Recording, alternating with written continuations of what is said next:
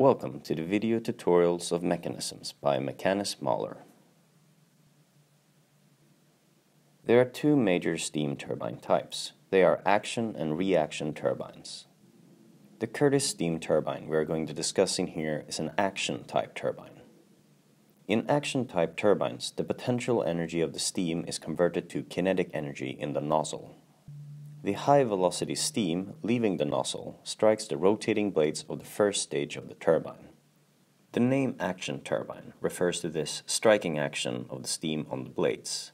In this turbine, the rotation of the blades happen in the action direction. In the reaction turbines, the steam is ejected from the rotating blades like hot gases ejected from a rocket nozzle. During this process, the rotating blades react to this expelling of the steam by moving in the opposite direction. That is where the name reaction comes from. The Ljungström turbine we mentioned in our previous video is a reaction type turbine. The vast majority of the steam turbines are axial flow reaction turbines. The action type steam turbines are limited to low power generation applications, or the Curtis wheel type action turbines can be used as the first stages of the large axial flow reaction turbines. To show steam motion in axial turbine stages with 2D animation is a very difficult thing to do. The solution to this is to show a cross-section of the turbine in the axial direction without an animation. This cross-section is shown at the right side of the video. An animation of the steam passing through the blades is shown to the left. Also, a plot of the pressure and velocity changes of the steam is shown while steam is advancing in the axial direction. As you can see, there are many blade stages with a steam flow in between them in different colors. I used the color codes to show the purpose of the stage. The moving white circles are embedded into these colored flows. The purpose of the white circles is to show the direction of the flow and the magnitude of the flow velocity.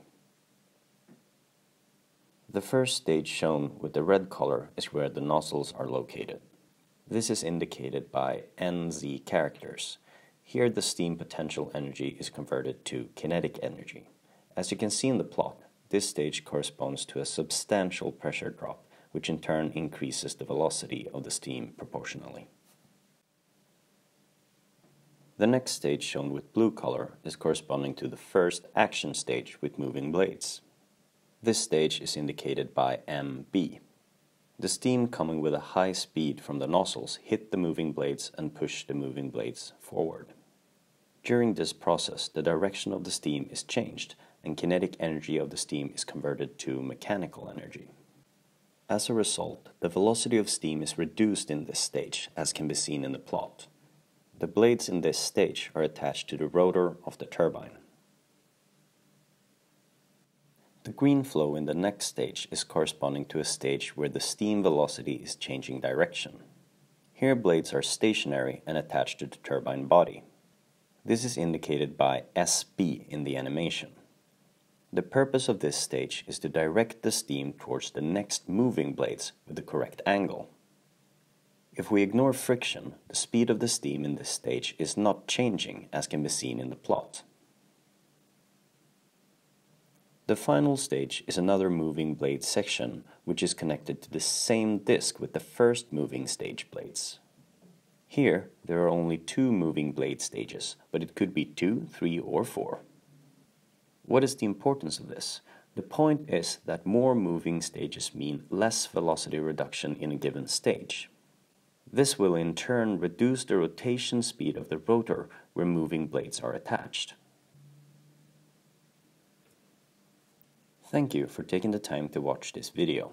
If you enjoyed this video and found it to be useful, please subscribe to the channel and hit the like button.